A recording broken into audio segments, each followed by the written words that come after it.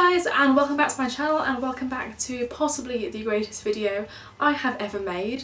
It's just a simple DIY video, but it's a DIY video on this Killstar skull bag. Now this is the one that I made, this is not the original Killstar bag. I think the original retails for about 50 British pounds. This cost me basically £12 to make, and I bought a bag of bones, which was £6, and then a £6 can of spray paint. That's it. I already have off an old jumper, the thread to sew the zip on I already had because I'm a hoarder, the ribbon I had because of a previous DIY, and then the strap I was off in the bag. You could probably pick up a skull like this for about £3. I know that some places do just skulls but their jaws move, but I wanted to get a skull that the jaw didn't move, so I bought a bag of bones, which is around £6. Some of you may already have like a skull in your Halloween stash, but yeah, so you can make this for a lot cheaper. Yes, it does require some effort. Yes, it does require you to have time and patience. No, you don't need any specialised equipment. I did use a Dremel for this, but you could quite easily use an awl, a drill, and just a hand saw to do this, but I use a Dremel because it's easier and it's cleaner. But let me stop talking and let's get into the video. So guys, here's what you're going to need for this video. You're obviously going to need a skull. This is a plastic one. I got this in like a big set of Halloween stuff. I think it was £6 for the whole set of bones. You can get individual skulls, but the ones that they had in the shop had detachable jaws. I didn't want that. I wanted a full unit. We're also going to want a zipper. This one is a long zipper that I pulled out of a coat, and it can come undone at the bottom, but we don't need that. We just need a zipper. Again, if you have any old coats, any thrifted coats, you can just rip it out of there like I did. You're going to need some thread. Preferably you're going to want embroidery floss. I only have white embroidery floss, so I might just spray paint on top of it, but I also have black thread just in case, but you want a nice thick thread. Spray paint, this is a glossy spray paint, and it does work on plastics.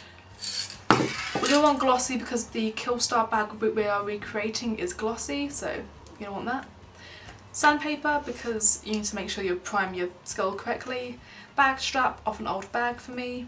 These are picture hanging hooks, so you put these on the back of a picture to hang hooks, but I think they're going to work really well to attach the bag, so that's what we're going to use for that. I'm sure you can actually get things that are actually meant for this, but I don't know what they're called and I don't have any. Needle and thread. Some form of stud, preferably a flat mushroom top stud. I don't have anything like that, but I've got these dark gunmetal ones with a lower profile, and then these spiky ones with a higher profile. I'm going to decide which one I want to use, but if you have a smaller stud, that's going to work better. I didn't end up using these. And I have a Dremel. You can use a saw or anything like that, but because I want to get a more precise line, I'm going to use this Dremel. You'll probably also want some sort of pen, Sharpie, measuring tape, depending on how you want to measure how you're going to cut your skull. I'm leaving this up to my boyfriend, so I'll hopefully get a clip of him doing it. Fingers crossed. But this is his Dremel. If you don't have a Dremel, you can use a saw or a knife. You will also want ribbon, scissors, and a lighter. Alright, let's get into the first step. So the first step for me is going to be sanding. If you can see here, there's like the little plastic ridge where they've cast the skull, and it's left a bit of a ridge. I don't want that. Get some sandpaper and just try and sand that off. You mark, I will find shit. Okay. Would you always plug it in? If you could, please.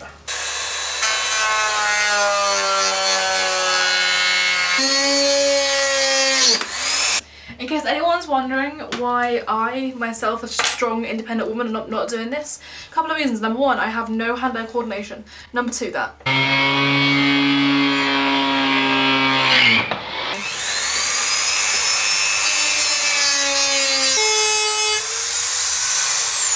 Yep. Thank you, sweetie. Oh, before you go, can you insert a drill bit for me? Well, what are you after? What do you want to do? You want to poke little holes? Yeah, tiny. You're going to need that. Okay, so we've just taken the cranium bit off of the skull.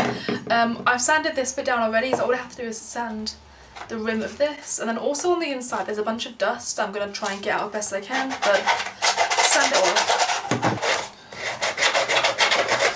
But essentially what will happen is the there'll be like a zip in the middle, so it'll kind of sit apart just like that. But what we need to do now is put it back together, and then we need to mark out some holes for where we're going to attach the zip. So we're also going to need to sew the zip on.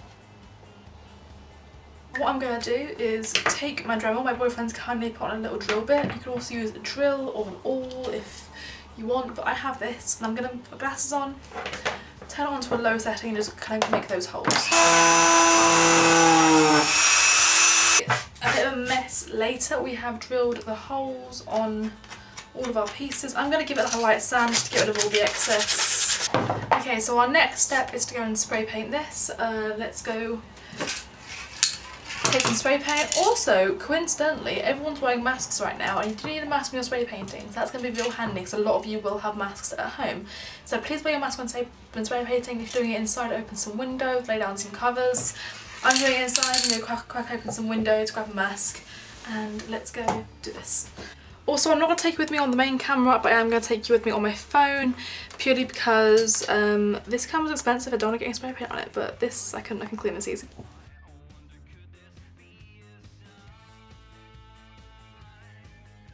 Okay, so we've got our spray painted skull. It's glossy black. It's still kind of tacky, so hopefully that'll finish drying. Now we want to add our zipper. So I'm going to use this one, like I said before. It's kind of beaten up a little bit, but it's going to work just fine. I'm honestly really nervous for this part because I haven't practiced on this bit. I practiced everything else, but I have not practiced this bit, so let's hope this goes okay. I'm going to make this not real big so it doesn't slip through. And I am going to quickly, using this thread, I don't really care about it, I'm going to make a little stitch at the end here. And the reason we're doing this is so we can cut off the very end of our zip and not have to worry about it coming undone accidentally. And then you can cut off the end of that zip. Okay, so taking our zip, I'm going to start to make sure that the zip bit is on the outside, so facing outwards. So to make our little lap, I'm going to use this ribbon, gross grain ribbon, cut a little piece out, and then singe the edges with a lighter so it doesn't go anywhere.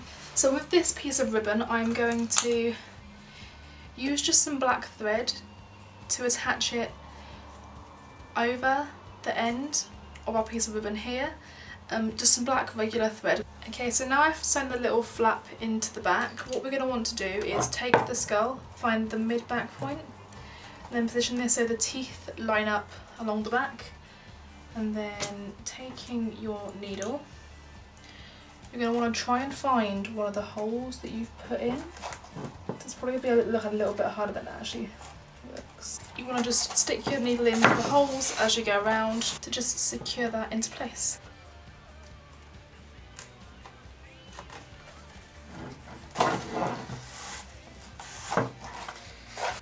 When you're getting towards the end, make sure that you unzip it, so your zip toggle is in your piece, otherwise you might run the risk of leaving it out when you sew. I'm just going to get closer to the end and then I'll show you guys how I finish the end off. But once you start getting used to poking through the holes, it will be a lot easier. Alright, so now we are right at the end, so here you can see the zip bit. What I'm going to do is stitch it back through again, so here on the back you can see I'm going to stitch it back through just to this hole here, and then here on the inside I'm going to cut off the extra, leave about an inch or so, just singe that edge off so it doesn't fray, and then I'm going to fold this down like this, and I'm going to go back and forth over that with the thread. And rather going back through to the outside again, I'm going to just go through the inner layers just using my embroidery floss. I'm going to loop that through to tie a knot. But I'm not done yet. I want to go around and make sure that these stitches look nice. So I'm going to just zip this back up. So see here how it's like one solid piece? I'm going to go around and just do that.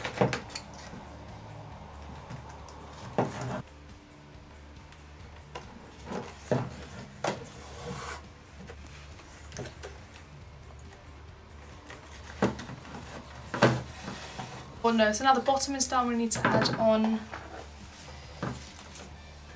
the top. And the handy thing is, because we know how long we need to cut this to, we can just cut that down ahead of the game. And then we can get to sewing this on. And I'm also going to use this opportunity to sew these on, so I'm going to just take the rest of my string and just tie a knot in the side. And then I've decided that I'm going to place the straps just here along where the jawbone is.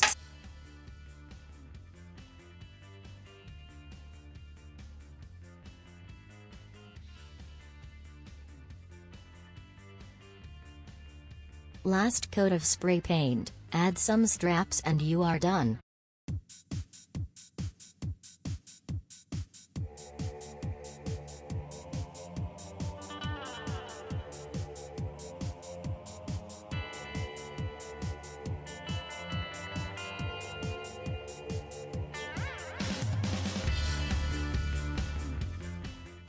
So guys, that was it from me. I really hope you enjoyed this DIY. I hope you liked this as much as I do. I have wanted one of those Killstar bags for the longest time, but I couldn't justify like £50, but make it myself I can definitely justify. This is like my favourite thing right now. I'm going to leave it over there so I can look at it whenever I come in here. Like I say, I probably will be remaking it following these exact steps.